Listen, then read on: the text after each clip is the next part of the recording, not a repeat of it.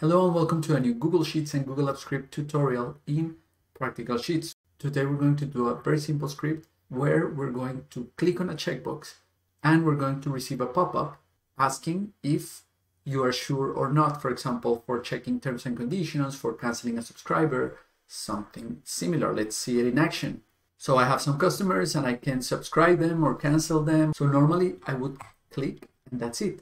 What we're going to do in this script is that we're going to create a very simple pop-up where it just asks me if I'm sure. I could make a complex second part where I could do some additional questions and add some variables, but this is the most simple one. I either say okay or I cancel. If I hit okay, then it leaves the checkbox as it was. If I hit cancel, then just deletes it.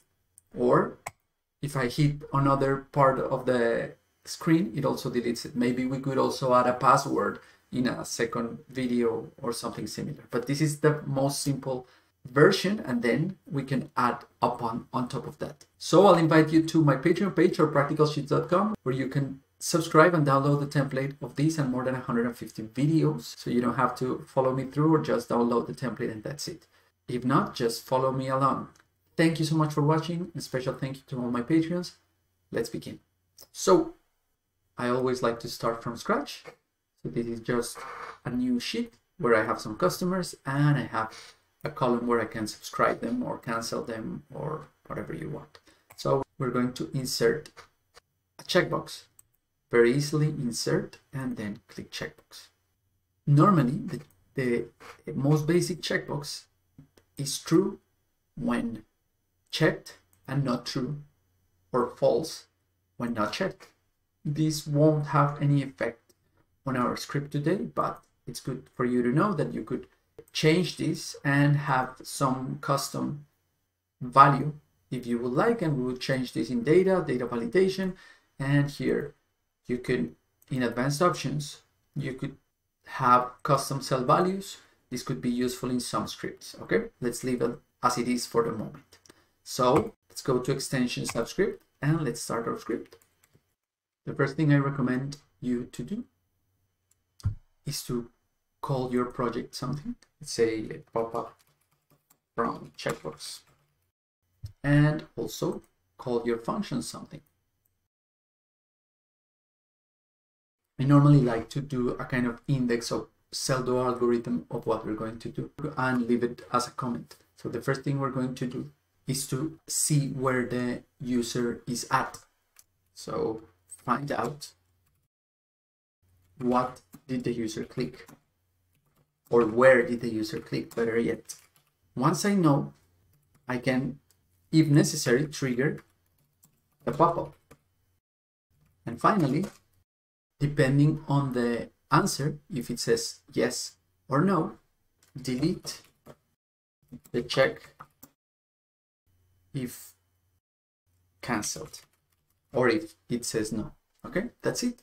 A very basic 3-step script. We could add some complexity in a follow-up video, but for now I think this would work. So how do we find what the user clicked? There are several ways we could do it. The easiest way I found is to use this spreadsheet app.getActiveRange. This gives us the exact range where the user has clicked or has modified or has typed up something. Okay, and let's call this range. Secondly, how do we click the pop? We trigger the pop-up depending on where did the user click.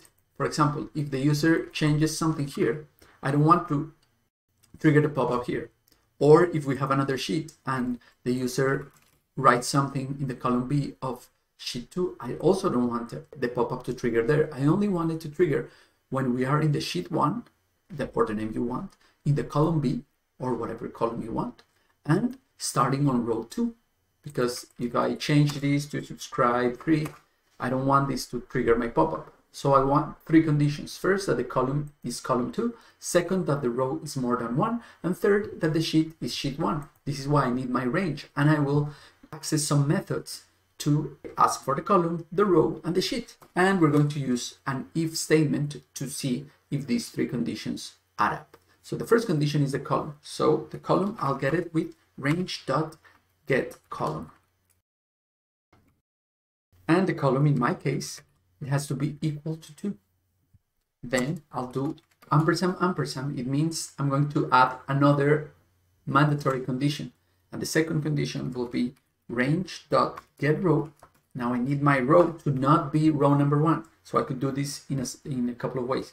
The easiest way is to say, oh, I forgot to put open and close parentheses. The easiest way is different than 1. But maybe you'll have 2 or 3 or 4 headers in your project or in your table.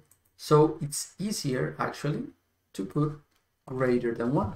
So I just wanted to work from 2 onwards, but maybe you wanted to work from 3 onwards. So then you would say more than 2 or more than 3 or whatever you want. So it's better to have this greater. It gives us a bit more flexibility.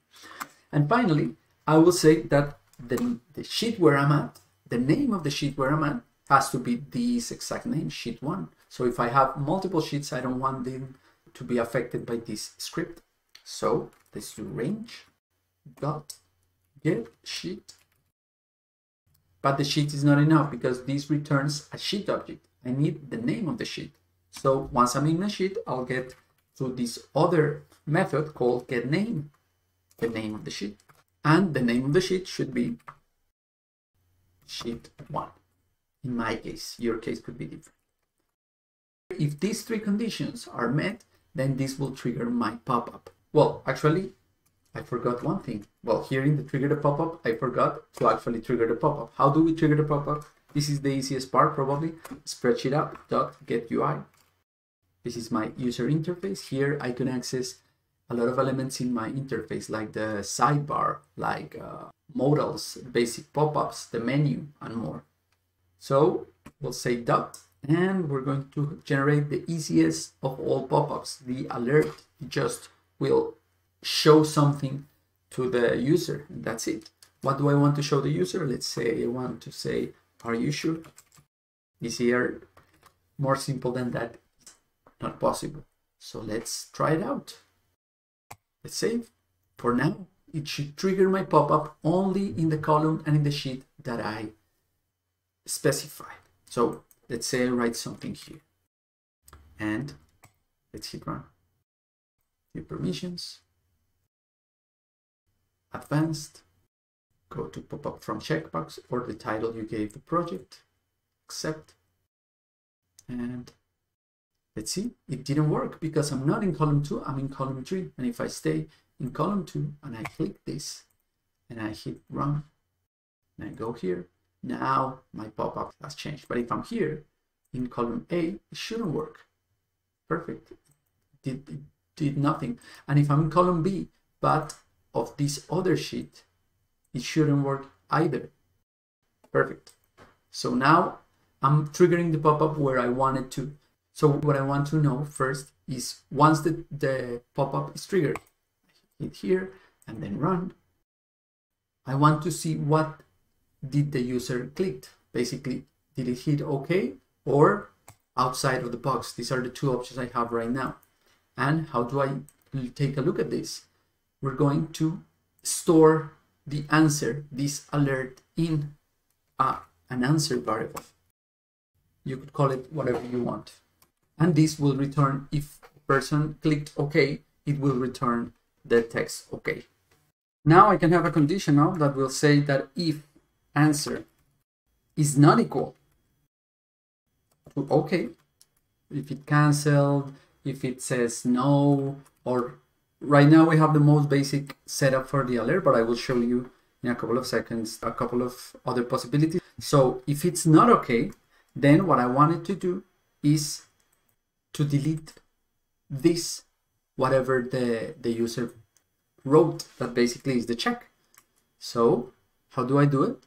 I have the range. So I will say range clear content. And that's it. It's easy as that. Again, this is the most simple version. Let's save it. Let's do, I'm here, and let's run it. So I'm going to cancel, and it deletes. And let's do the other possibility. I'm going to click, I'm going to run, and then I'll say, okay, and it leaves it. Okay, so I'm just missing, well, maybe a couple of things, but the most important thing that I'm missing is a trigger. So I don't have to come back here and run it manually. So we're going to create a new function called onEdit. It has to be called like that. And inside this function, we're going to insert our pop-up from checkbox, open and close, and this is the only missing ingredient. Now let's try it out without having to go to our app script. Let's click, and now I have it. Let's click OK, and let's do the other case. Let's click cancel, and it clears it. Okay, now this has a lot of things where we could go in a more complex project. For example, I'm going to show you just one example here. In my alert, I could do comma, and I could, you know what? I'm going to do zoom out, because here you cannot see really well the help. Again, comma, and I see that I could add a button set. How do I add a button set? I have to first save my get UI in an UI variable. So let's do UI. Now I'm going to replace this by UI. Why am I doing this? So I can now here also access my UI. And now what I want is this button set dot. And I could have different buttons. You can see that the one I have is just says OK, but I could have a more complex one that says yes, no, cancel, for example. Let's save and let's try it again. Now I have different options, but the way we set this up, only if I don't click OK, actually maybe this won't work, because I think here I have to say yes. Let's see. Let's click yes. And it is not working, because in this case, I think it has to have to be yes. Let's save it again. And let's try it out. Perfect. But if I do it again and hit cancel, for example, or no, or whatever, then it deletes the check. The other thing is that if I delete this, it's also bringing me the pop-up. Maybe you want this, maybe you don't. Or maybe you want two separate. So in this case, we could have another conditional that asks for the value, if this is true or this is false, if it's checked or unchecked. But again, maybe I'm digressing, and maybe I'm leaving this in a more complex manner. Okay. From now, I think you have at least a minimum viable product that you could start with, and then make it more complex as you go. I hope it's useful. And again, if you want to download this template and copy and paste, and more than 150 more, I'll wait for you in the Patreon page and practicalsheets.com. Thank you so much. See you next time, maybe in the second part of this video where we could do more complex scenarios. Bye.